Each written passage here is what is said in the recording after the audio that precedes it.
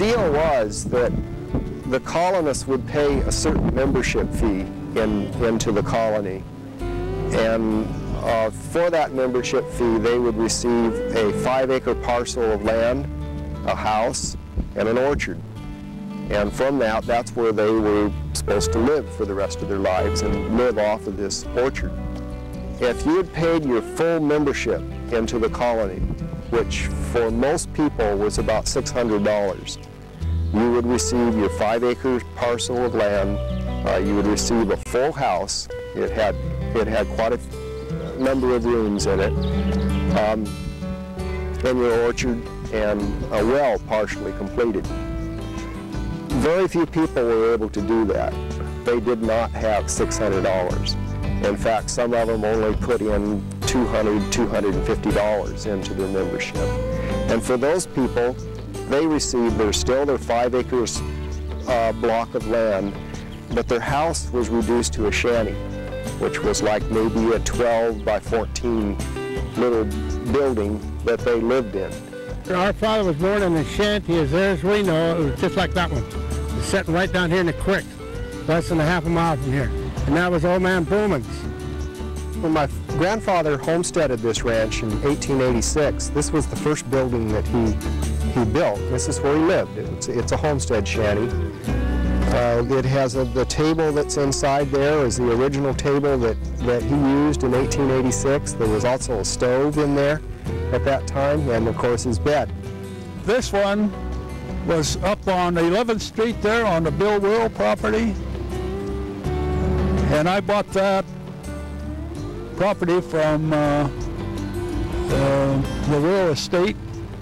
A lady lived up here along Jack Road, Margie Gaines, and she said, "What are you going to do with that?" And I said, "Well, we'll probably destroy it." "Well, why don't you give it to the town council and we'll move it down there?" And that's what they did. And the same with that old hotel. That was over here on Collie Taten's property. I bought that property from Collie Taten and it had that old hotel on it. Margie wanted to move that over here. They was going to restore the thing, but you know, the studs are 4 feet apart in that thing. It would cost a fortune to restore that. I guess they haven't come up with that much money yet. It was built, I understand, in 1885. You know, I didn't know anybody that lived in that except old Collie Taten, who was a bachelor.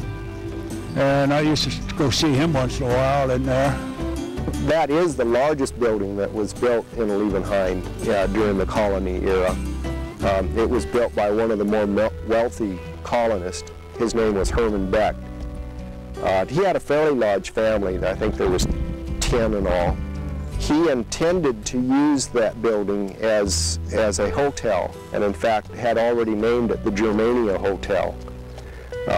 It was used for a short time as kind of like a boarding house. It did not represent what the colony homes looked like. Even though it was built by the colonists, it was not built by Herman Beck.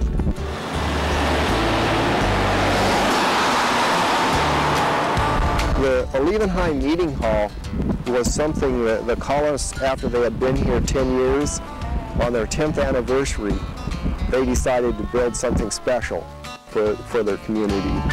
The community got together and we built the lumber, which was brought out by horse and wagon from San Diego. And of course the roads weren't very good at that time. To go to San Diego was a 2-day trip. We built the lumber out here, and they built this building. It was just a rectangular building made of redwood. My granddad and my Uncle Herman, who John mentioned, hauled the lumber for that haul out with a horse and wagon from the rail siding in Encinitas in 1895. So my granddad helped build the thing. Early colonists had their meetings in there. Some of the older ones would go down there and drink beer and play cards, you know, on the weekends, you know, Saturdays or Sundays. Before my time, actually, when I would be in buggy out in the car in front of the hall, and my folks would be in here, and they had a lot of, they drank a lot of beer at that time. During the World War II, it was used very little. Before that, there used to be dances here, maybe once a month, and the floor, I think that this is the third floor that was put in here. So, you know, they really stomped around on it. They were very well attended because there was a lot of servicemen, Marines, sailors, came out every 2 weeks they had a dance. And the local band played. Art's brother was one of them that played, Herman Bumann, Max Brink, Fred Harvey. In my time here, which started way back in the 30s, of course, see, I was born in 17, and by the mid-30s already, I had these dances at least once a month, and I never saw a bar set up in there, but the liquor was in the cars. One thing about this hall, I used to, we always had horses when I was growing up, and I used to take groups on hay rides, especially church groups. And we had the bean boxes, and there'd be maybe 30, 40, 50 kids, I don't know how many. But we came over here to party in this hall. Well, that's before we had electricity. We had a Coleman lanterns that you know, used white gas. And one of these guys from the church was filling this lantern up at the piano stool, and he spilled gasoline all over the place. He was just going to strike a match to light that lantern, and I caught him. That's how close it came to being burnt down. I don't like to see a lot of changes to the hall. I think there's some people that would like to see some changes there. To me, it's been that way for 110 years or so, and I just do not see it change a lot, you know, sidewalks and all this extra lighting and fences and all this kind of stuff. I think they ought to leave it natural like it's been for all these years. It's done good as far as I'm concerned.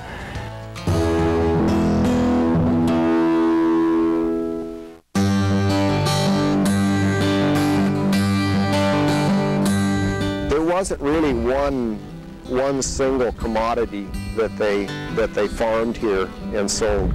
They made their income from a large number of things. They farmed the fields and got, you know, oat hay and grain and barley, but all that was put back into the animals to feed the chickens and the cows and the horses. But there had to be an income, you know, with the chickens, and then all that. They had 50 head of cattle here, and the calves, they'd let them get 350, 400 pounds, and then they would butcher them, take them to San Diego and sell them.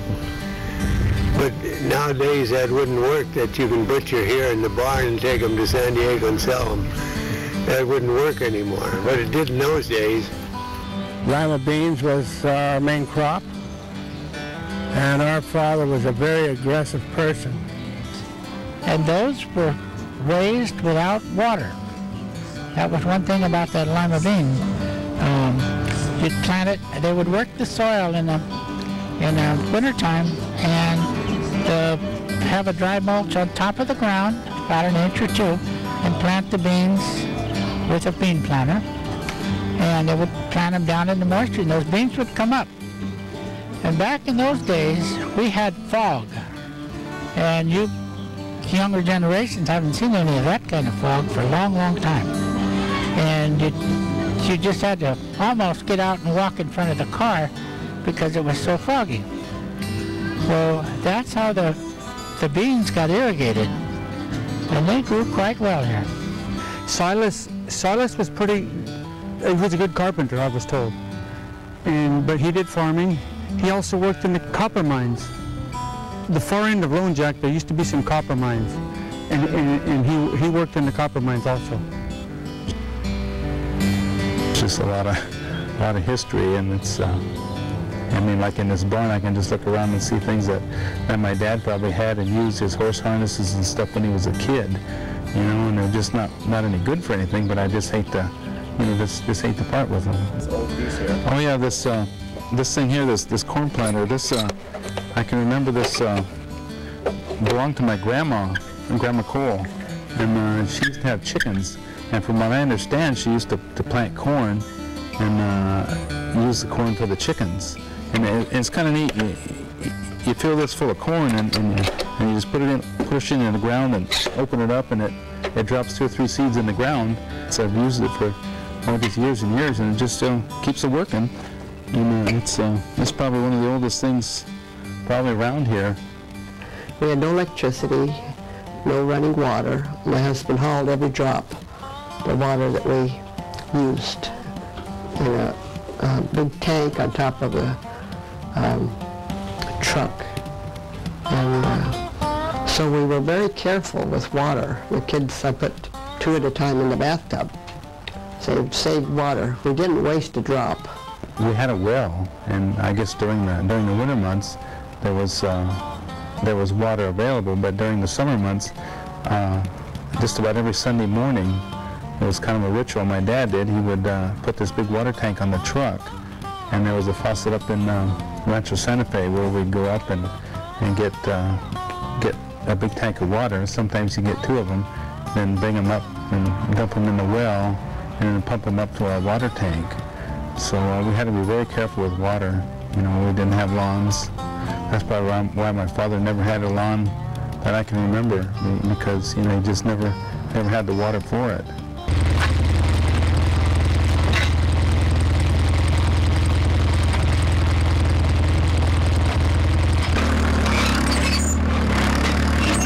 Yeah, my dad's disking business, after he passed away, the tractors and everything were just kind of sitting here, and my mom really didn't have any use for them. So I started out a few advertisings around and word of mouth, and now I have really lots of work disking. And I still have his old truck that he hauled his tractor on, a 54 Chevy truck, and there's several of his old tractors around that still run, and I've collected a few of them since then.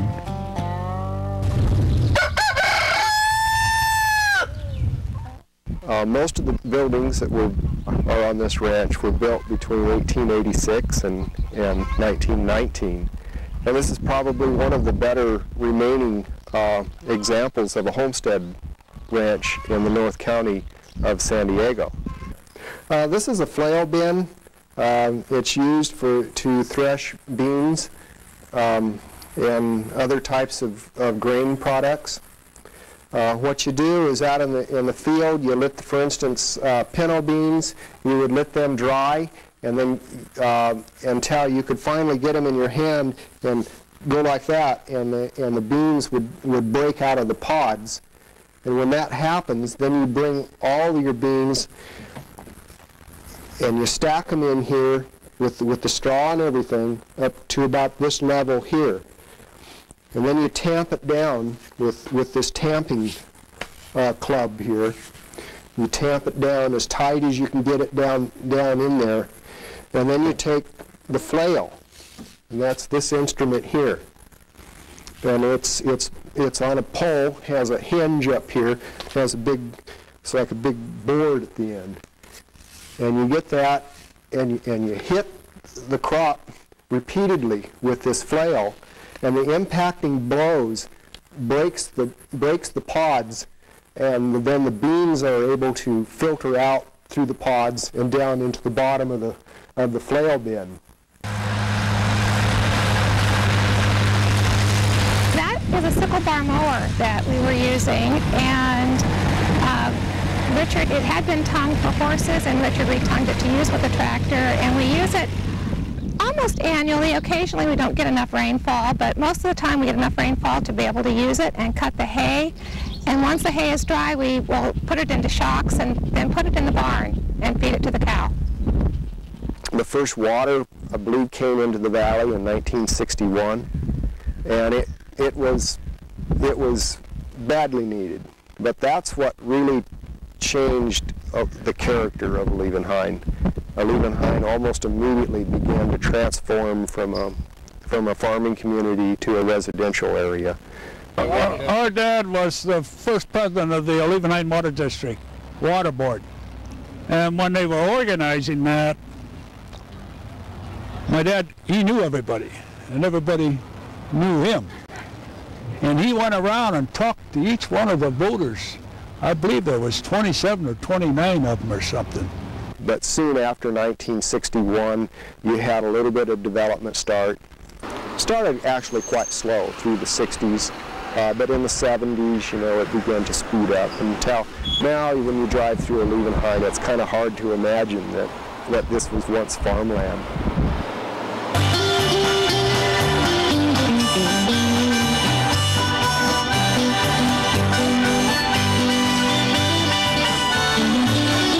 This is the umpteenth Olivenhain Beer and Brat Fest, and because we are of German heritage here in the Olivenhain Valley, we choose to celebrate it by having a spring Beer and Brat Fest rather than the traditional Oktoberfest. And it's an opportunity for the neighbors to get together and to come together on a Sunday afternoon and dance the polka and share the good bratwurst and the German pickles and the sauerkraut from Germany and the fresh potato salad. We have a lot of families, as you can see, and a lot of old-timers, and it's just really a great event that we enjoy putting on every year. People say, "Isn't this a nice place to live, Olivenhain?" I say, "Yeah, it is." But I do say to them, "You should have lived here 20, 30 years ago." You can look over here to the east, and in those rock hills, those lots probably sell for $1 million apiece. But they're beautiful view lots, and they were hard to get to. They're hard to make. It just as the time went by, that those lots were nothing back in the olden days when we were farming. Well, that land wasn't worth a dime.